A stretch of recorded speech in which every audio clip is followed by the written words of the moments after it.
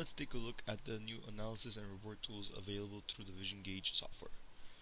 We start off by loading in our CAD overlay and using the auto align tool to accurately align the overlay to the part.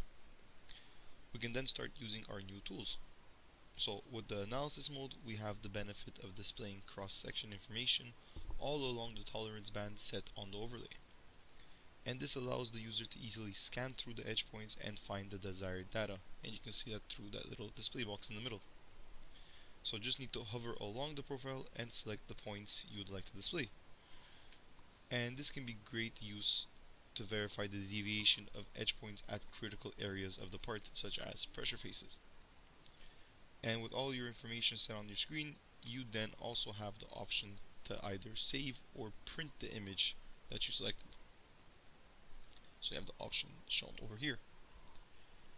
Then you have the report tool, and this outputs all the cross-section edge points along with their deviation from nominal, and it shows the limits and it shows if it's a pass or fail. From the list you can navigate through all of them, and the selected one will be shown magnified on the screen. Another major benefit of this tool is the ability to save the point file from the report as either a CSV or a DXF file.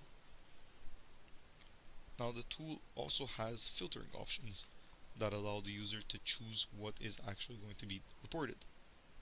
So for example, you can make it so only the maximum deviations of each entity group is displayed, or you can even choose to only display the fail results or only display the pass results. So as you see, I can also hover through these results.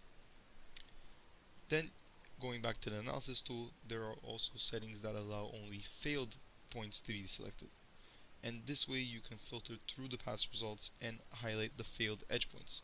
So if we look at this part over here, I can go on the top and just hover through all the failed points, and you'll see if I go through past areas, nothing is being selected. And then, like before, I just display the edges that I want. And for the report, I can also choose to only display the max deviations of each entity. And now, since it's a larger part, I can go to the other end and do the same thing that I showed, but on this side of my part. So for example, I can go off the failed points, so now to show both pass and fail, and once again hover along and get the points that I want to display on my screen. Thank you for watching, and I hope this video helped you understand the new analysis and report tools.